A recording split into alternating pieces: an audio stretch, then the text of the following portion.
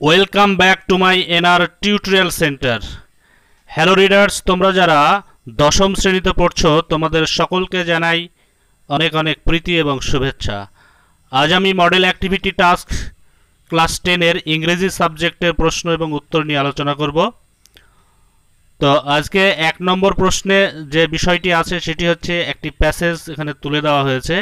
এই প্যাসেজটি ভালোভাবে পড়ে নিচের প্রশ্নের উত্তরগুলি করতে হবে। তো চলো প্যাসেজটা একটু প্রথমে আমি পড়ে দিই।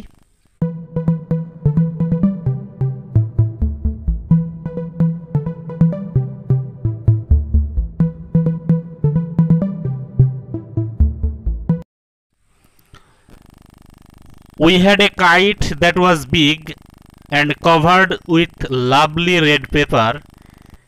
আমাদের একটি ঘুড়ি ছিল, খুব বড় ঘুড়ি, যে ঘুড়িটা লাল রঙের কাগজ দিয়ে মোড়ানো ছিল।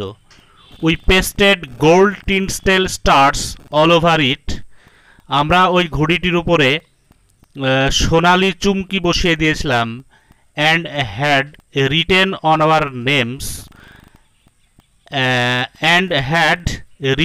Our names full on it. এবং আমাদের পুরো নাম ওই ঘড়ির ওপরে লিখে দিয়েছিলাম। ক্লডলিথ and ফিলিপালিথ big half moon light house. এবং ঘড়ির ওপরে লিখে দিয়েছিলাম ক্লডলিথ and ফিলিপালিথ big half moon light house. One day there was A ground wide for kite flying. একদিন মানে যথেষ্ট বাতাস উঠেছিল, ঘুড়ি ওড়ানোর উপযুক্ত বাতাস উঠেছিল। I am not sure how it happened. আমি নিশ্চিত ছিলাম না যে এই ধরনের ঘটনাটা ঘটবে। But as I was bringing the kite from the house, যেই আমি বাড়ি থেকে ঘুড়িটা নিয়ে বেরিয়েছি, আই ট্রিপড, আমি পিছলে গিয়েছিলাম, and fail over the rocks, এবং পাথরের উপরে পড়ে গিয়েছিলাম। মাই elbow went clear through the kite. আমার হাতের কনুইটা ঠিক ঘুড়ির ভিতর দিয়ে চলে গিয়েছিল মাঝ বরাবর। মেকিং এ বিগ হোল, দিয়ে ঘুড়ির মাঝখানটায় একটা বড় গর্ত হয়েছিল, অর্থাৎ ছিঁড়ে গিয়েছিল। উই হ্যাড টু হারি fix the kite if we wanted to send it up before the wind fail. বাতাস পড়ার আগে ঘুড়িটিকে আমাদেরকে উড়াতে হবে, তাই আমরা ঘুড়িটি সারার জন্য ব্যস্ত হয়ে পড়েছিলাম। We rushed into the light house. আমরা লাইট হাউসের দিকে ছুটে গিয়েছিলাম। টু গেট সাম পেপার, কিছু পেপার পাওয়ার জন্য, কিছু কাগজ পাওয়ার জন্য। উই নিউ, আমরা জানতাম, দেয়ার was no more red paper, আমরা জানতাম সেখানে কোনো লাল বর্ণের কাগজ পাওয়া যাবে না। We took the first thing that came handy. প্রথম যেটা পেয়েছিলাম সেটা হচ্ছে খুবই পুরানো একটি জিনিস, পুরানো একটি কাগজ। And old letter laying on the bookcase in the sitting room. Sitting room অর্থাৎ ড্রয়িং রুমে বই রাখার মানে তাকে একটা পুরানো চিঠি পড়েছিল। We paste the kite up with the letter. আমরা ওই চিঠিটা দিয়েই ঘুড়িটাকে তালি দিয়ে দিয়েছিলাম, অর্থাৎ সেলাই করে দিয়েছিলাম। A sit on each side and dried it by the fire. এবং ঘুড়িটিকে জোড়া লাগানোর পর আমরা উনুনে বা আগুনে সেটিকে আমরা দুই দিক সেকেছিলাম বা শুকিয়েছিলাম। উই স্টার্টেড আউট, আমরা শুরু করেছিলাম। And up went the kite like a bird. এবং সেই ঘুড়িটা পাখির মতো আকাশে উড়ে গিয়েছিল। দ্য ওয়াইন্ড ওয়াজ গ্লোরিয়াস, বাতাস খুব সুন্দরভাবে প্রবাহিত হচ্ছিল। অ্যান্ড ইট সোর্ড, এবং এটা অনেক আকাশে উড়ে গিয়েছিল। অল অ্যাট ওয়ান স্ন্যাপ, এইভাবে উঠতে উঠতে হঠাৎ পরাত শব্দ, অর্থাৎ ছিঁড়ে যাওয়ার শব্দ হয়েছিল। অ্যান্ড দেয়ার ওয়াজ ক্লড, এবং সেখানে clod standing with a bit of cord in his hand. মানে সেখানে ক্লড দাঁড়িয়েছিল, সেই সুতোটা নিয়ে দাঁড়িয়েছিল। লুকিং ফুলিশ, এবং বোকার মতো সে দাঁড়িয়েছিল। Hour kite had sailed away over the mainland. আমাদের ঘুড়িটা উড়ে চলে গিয়েছিল মেনল্যান্ডের দিকেই। প্যাসেজ শেষে যে প্রশ্নগুলো আছে সেই প্রশ্নগুলো নিয়ে আলোচনা করছি। প্রথম প্রশ্নটি আছে, complete the following sentences with information from the text. Complete the following sentences অর্থাৎ সেন্টেন্সগুলোকে সম্পূর্ণ করতে হবে with information from the text, মানে উপরোক্ত টেক্সট থেকে তথ্য সংগ্রহ করে নিচের বাক্যগুলোকে সম্পূর্ণ করতে হবে। তো চলো দেখি উত্তরগুলো। Question number A, question number এ তে আছে the narrator's elbow went clear throw, এখানে শূন্যস্থানে হবে the kite making a big hole, অর্থাৎ লেখকের এলবো কনুইটা চলে গিয়েছিল থ্রো দ্য কাইট, ঘুড়িটির ভিতর দিয়ে, মেকিং এ বিগ হোল দিয়ে ঘুড়িটির মাঝ বরাবর বড় গর্ত হয়ে গিয়েছিল। Question number B after patching up the kite they dried, মানে ঘুড়িটি জোড়া লাগানোর পরে তারা শুকিয়েছিল east side of the kite, এর উত্তর হবে east side of the kite by the fire, ওই ঘুড়িটির দুই দিক তা শুকিয়েছিল আগুনে অর্থাৎ উনুনে। Question number C the kite sword like, এখানে ঘুড়িটি উড়েছিল লাইক, কিসের মতো উড়েছিল, এখানে উত্তর হবে এ বার্ড, অর্থাৎ ঘুড়িটি উড়েছিল পাখির মতো উপরে উড়ে গিয়েছিল। Question number 2 rewrite the sentences according to the instruction given in brackets, sentence নিচে যে সেন্টেন্সগুলো দেওয়া আছে সেগুলোকে পুনরায় লিখতে হবে অ্যাকর্ডিং টু দ্য ইনস্ট্রাকশন, যেরকম নির্দেশ দেওয়া আছে গিভেন ইন ব্র্যাকেটস, অর্থাৎ সেন্টেন্সের পাশে যে ব্র্যাকেটে নির্দেশ দেওয়া আছে ঠিক সেই মতো সেন্টেন্সগুলোকে লিখতে হবে। প্রথম 2 নম্বর কোশ্চেনের প্রথম প্রশ্ন এ he had read the story, সে একটি গল্পের বই পড়েছে, চেঞ্জ দ্য ভয়েস, এদিকে ভয়েস করতে হবে, ভয়েস করলে হবে the story had been red by her. Question number B he asked his friend are you going to play today, change into indirect speech, এটাকে ইনডাইরেক্ট স্পিচ অর্থাৎ indirect narration করতে হবে, এটি করলে হবে he asked his friend if they were going to play that day. Question number C the old man was too tired to walk, rewrite the sentence using so that, সেন্টেন্সটিকে পুনরায় লিখতে হবে so that ব্যবহার করে, উত্তরটি হবে the old man was so tired that he cannot walk. Question number 3 তে আছে write a story in about 100 words using the following points, মানে নিচে কতগুলো নিচে একটা গল্প দেওয়া আছে এবং সেই গল্পের হিন্টস অর্থাৎ পয়েন্টগুলো দেওয়া আছে, এই পয়েন্টগুলোর সাহায্যে গল্পটি লিখতে হবে। তো চলো পয়েন্টগুলো একবার দেখে নিই।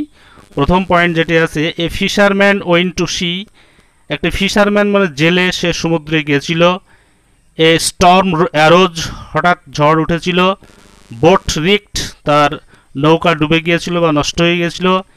হি ফেল ইনটু দ্য সি, সে সমুদ্রের মধ্যে পড়ে গিয়েছিল। ফ্লটেড ফর 5 days, সমুদ্রে ভাসমান অবস্থায় সে 5টা দিন অতিক্রান্ত করেছে। অনলি ড্র্যাঙ্ক র্যান ওয়াটার, শুধুমাত্র সে বৃষ্টির জল পান করেই বেঁচেছিল। রেস্কিউড বাই এ শিপ, একটি জাহাজ তাকে অবশেষে রেস্কিউড করেছিল, উদ্ধার করেছিল। রিটার্ন হোম, সে বাড়ি ফিরে এসেছিল। প্যাসেজ শেষে যে প্রশ্নগুলো আছে সেই প্রশ্নগুলো নিয়ে আলোচনা করছি। প্রথম প্রশ্নটি আছে complete the following sentences with information from the text. Complete the following sentences অর্থাৎ সেন্টেন্সগুলোকে সম্পূর্ণ করতে হবে with information from the text, মানে উপরোক্ত টেক্সট থেকে তথ্য সংগ্রহ করে নিচের বাক্যগুলোকে সম্পূর্ণ করতে হবে। তো চলো দেখি উত্তরগুলো। Question number A, question number এতে আছে the narrator's elbow went clear throw, এখানে শূন্যস্থানে হবে the kite making a big hole, অর্থাৎ লেখকের এলবো কনুইটা চলে গিয়েছিল থ্রো দ্য কাইট, ঘুড়িটির ভিতর দিয়ে, মেকিং এ বিগ হোল দিয়ে ঘুড়িটির মাঝ বরাবর বড় গর্ত হয়ে গিয়েছিল। Question number B after patching up the kite they dried, মানে ঘুড়িটি জোড়া লাগানোর পরে তারা শুকিয়েছিল east side of the kite, এর উত্তর হবে east side of the kite by the fire, ওই ঘুড়িটির দুই দিক তা শুকিয়েছিল আগুনে অর্থাৎ উনুনে। Question number C the kite sword like, এখানে ঘুড়িটি উড়েছিল লাইক কিসের মতো উড়েছিল, এখানে উত্তর হবে এ বার্ড, অর্থাৎ ঘুড়িটি উড়েছিল পাখির মতো উপরে উড়ে গিয়েছিল। Question number 2, rewrite the sentences according to the instruction given in brackets. Sentence, নিচে যে সেন্টেন্সগুলো দেওয়া আছে সেগুলোকে পুনরায় লিখতে হবে অ্যাকর্ডিং টু দ্য ইনস্ট্রাকশন, যেরকম নির্দেশ দেওয়া আছে, গিভেন ইন ব্র্যাকেটস, অর্থাৎ সেন্টেন্সের পাশে যে ব্র্যাকেটে নির্দেশ দেওয়া আছে ঠিক সেই মতো সেন্টেন্সগুলোকে লিখতে হবে। প্রথম 2 নম্বর কোশ্চেনের প্রথম প্রশ্ন এ, he had read the story, সে একটি গল্পের বই পড়েছে। চেঞ্জ দ্য ভয়েস, এদিকে ভয়েস করতে হবে, ভয়েস করলে হবে the story had been red by her. Question number B, he asked his friend are you going to play today. Change into indirect speech, এটাকে ইনডাইরেক্ট স্পিচ অর্থাৎ indirect narration করতে হবে। এটি করলে হবে he asked his friend if they were going to play that day. Question number C, the old man was too tired to walk. Rewrite the sentence using so that. সেন্টেন্সটিকে পুনরায় লিখতে হবে so that ব্যবহার করে। উত্তরটি হবে the old man was so tired that he cannot walk. Question number 3 তে আছে write a story in about 100 words using the following points. মানে নিচে কতগুলো নিচে একটা গল্প দেওয়া আছে এবং সেই গল্পের হিন্টস অর্থাৎ পয়েন্টগুলো দেওয়া আছে, এই পয়েন্টগুলোর সাহায্যে গল্পটি লিখতে হবে। তো চলো পয়েন্টগুলো একবার দেখে নিই। প্রথম পয়েন্ট যেটি আছে, এ ফিশারম্যান ওয়েন্ট টু সি, একটি ফিশারম্যান মানে জেলে, সে সমুদ্রে গিয়েছিল। এ স্টর্ম অ্যারোজ, হঠাৎ ঝড় উঠেছিল। বোট রিক্ট, তার নৌকা ডুবে গিয়েছিল বা নষ্ট হয়ে গিয়েছিল। হি ফেল ইনটু দ্য সি, সে সমুদ্রের মধ্যে পড়ে গিয়েছিল। ফ্লটেড ফর 5 days, সমুদ্রে ভাসমান অবস্থায় সে 5টা দিন অতিক্রান্ত করেছে। অনলি ড্র্যাঙ্ক র্যান ওয়াটার, শুধুমাত্র সে বৃষ্টির জল পান করেই বেঁচেছিল। রেস্কিউড বাই এ শিপ, একটি জাহাজ তাকে অবশেষে রেস্কিউড করেছিল, উদ্ধার করেছিল। রিটার্ন হোম, সে বাড়ি ফিরে এসেছিল। উপরের ওই পয়েন্টগুলোর মাধ্যমে যদি গল্পটা আমরা লিখি তাহলে এইভাবে লেখা যায় যে one upon A time A fisherman lived in a village near about অ্যানেহয়ার of the সিশোর। মানে কোনো একটা সময়ে একজন জেলে বসবাস করতে একটি গ্রামে। নিয়ার অ্যাবাউট অ্যানেহয়ার অফ দ্য সিশোর, সমুদ্র সৈকতের কাছাকাছি কোনো একটা জায়গায় কোনো গ্রামে সে একটি জেলে বসবাস করত। হিজ অকুপেশন ওয়াজ ফিশিং, যেহেতু সে জেলে তার অকুপেশন ছিল মাছ ধরা। One day he went to C, একদিন সে সমুদ্রে গিয়েছিল। ফর ফিশিং, মাছ ধরার জন্য। When he was in the middle of the C, মানে when he was in the middle of C suddenly a terrible Sturm arose, মানে যখন সে সমুদ্রের মাঝামাঝি অবস্থান করছিল তখন হঠাৎই ভয়ঙ্কর একটা ঝড় উঠেছিল। By the sudden attack of terrible Sturm, মানে এই ভয়ঙ্কর ঝড়ের হঠাৎ আক্রমণে দ্য বোট ওয়াজ রিকড, বোটটা অর্থাৎ নৌকাটি নষ্ট হয়ে গিয়েছিল। অ্যাজ এ রেজাল্ট, তার ফলস্বরূপ, হি ফেল ইনটু দ্য সি, সে সমুদ্রের জলে পড়ে গিয়েছিল।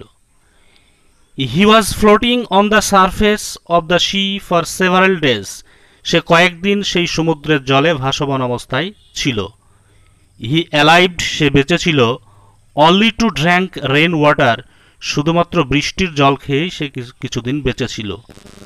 আফটার ফিউ ডেজ, কিছুদিন পর, a ship was passing near the fisherman, মানে অন্য একটা জাহাজ ওই ফিশারম্যানটি ভাসছিল তার পাশ দিয়ে যাচ্ছিল।